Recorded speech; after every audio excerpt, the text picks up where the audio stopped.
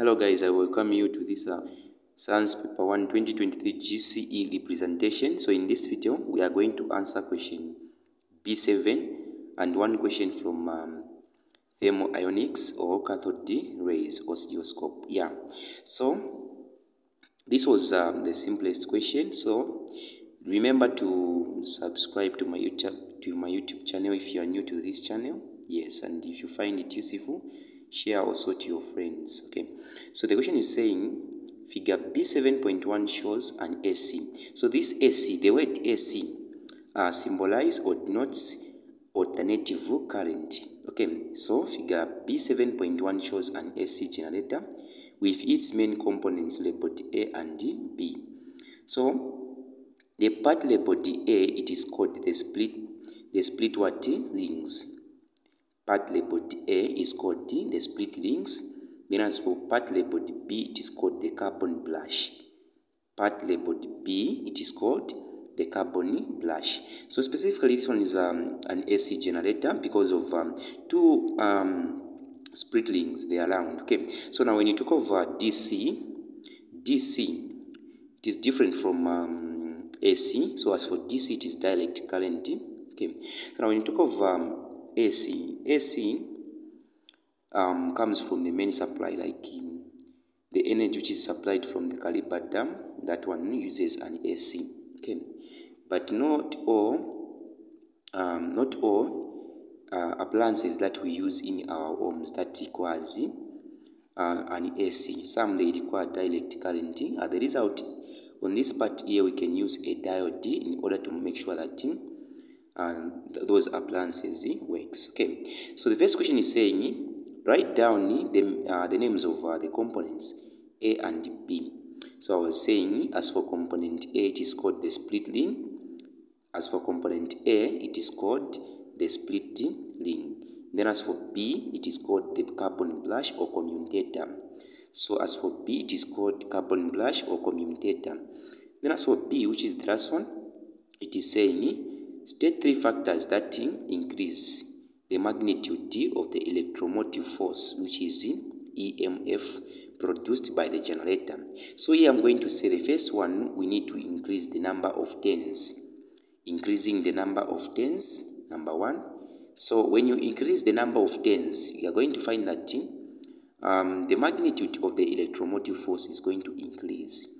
Apart from that one, you increase the current. Once you increase the current, the magnitude of the electromotive force also is going to do what? To increase. Okay. Apart from that one, you need to use strong magnets or permanent magnet. By using permanent magnet or by increasing the number of rotation.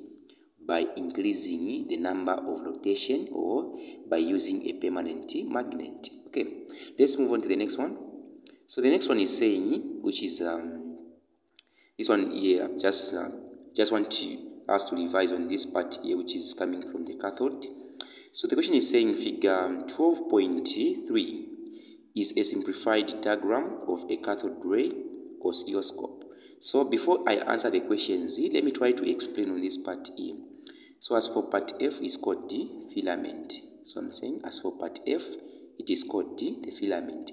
So the function of the filament is to eat up this part here, which is E. So as for part E, it is called the cathode. Part E, it is called the what? The cathode. And cathode is negatively charged. Okay, as for cathode, it is negatively charged. The result, since it is negatively charged, it can produce what? Electrons. Since E, it is the cathode, which means it can produce what? Electrons. Okay, so the reason why I'm saying this E, it is cathode and it can produce electrons is like this. Since this E, it is negatively and electrons are negatively charged, which means this one can produce what? Electrons once it is heated by part F, which is the filament. Okay, then as for part C, it is called the grid. So the function of the grid, it is to control the amount of electrons, that is going to pass through the vacuum or the space. Okay, then as for D, D, it is called the Y plates. D, it is called D, the Y plates. Then as for A, it is called D, the X plates. D, it is called D, the Y plates. Then as for A, it is called D, the X plates. So the function of the Y plates is to deflect the beams of electrons vertically or ups and down. So the function of the Y plates is to deflect the beam of electrons ups and down, or we can say vertically. Then as for A, which is the X plates, the function of the X plates is to deflect the beams of electrons left and right. Okay. Then as for B, part B, it is called the fluorescent what screen. So as for B, it is called the fluorescent what screen. Okay, or we can say the screen. So the function of the fluorescent screen is to form the image once the electron hit it. Okay.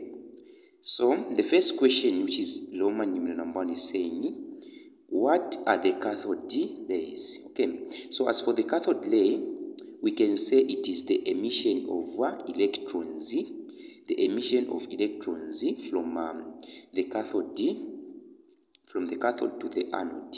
Okay, it is the emission of electrons from the cathode to the anode. Now in this diagram here, we don't have the anode. Okay, so in this diagram we don't have the anode. Okay, so the anode, it is usually positively charged, which means when the cathode produces electrons, those electrons are going to be attracted to the anode, and then the anode is going to accelerate them. Okay, it is going to accelerate those beams of electrons. Okay, so cathode rays is the movement of electrons from the cathode to the anode. The movement of electrons from the cathode to the anode, that is cathode rays. Then the next one, which is Roman numeral number 2, is saying, explain how the cathode rays are produced. Explain how cathode rays are produced. So cathode rays are produced when the cathode is heated by the filament. Okay, so here I'm saying the cathode rays are produced when the cathode is heated by the filament. So once the cathode is heated by the filament, the cathode is going to produce what? Electrons. Since the cathode is negatively charged in nature, or it is negatively charged, as the result, it is going to produce electrons, and those electrons are going to be attracted to the anode. Okay, so the answer is going to be it produces cathode rays when it is heated. Okay, the cathode ray produces what? The cathode produces cathode rays when it is heated by the filament, which is part F. Okay, then the next one, which is Roman numeral number 3, is saying, name the parts labeled C and E. So part labeled C and E, as for C, I was saying it is called the grid. Then as for E, it is called the cathode. Okay, so I'm saying E, it is called the grid, and the function of the grid is to control the amount of beams of electrons that is going to pass through the vacuum. Then as for E, it is the cathode. The cathode, once the cathode is heated, it is going to produce electrons, and those electrons are going to be attracted to the anode. Then the anode is going to accelerate the beam of electrons in the vacuum. Okay, so let's move on to the next one, which is question Roman numeral number 4, which is saying, what are the functions of C and E in the CRO, which is cathode ray oscilloscope? So the function of C, which is the grid, is to control the amount of beam of electrons that is going to pass through the vacuum. Then as for E, the function of E, which is the cathode, is to produce the beam of electrons. Okay, so once E produces the beam of electrons, those electrons are going to be attracted to the anode. Since the anode, it is positively charged. So on this part here, what I've forgotten, I need also to tell you that unlike the terminals, they attract. Since cathode, it is negatively charged. Then as for anode, it is positive. Then say yes, as for anode, it is positively charged. So we are going to find that there will be attraction in between the electrons that are going to be produced from the cathode and they are going to be attracted to the anode, and then the anode is going to accelerate the beam of what? Electrons. So that was the last one. See you next time. Okay, thanks for watching.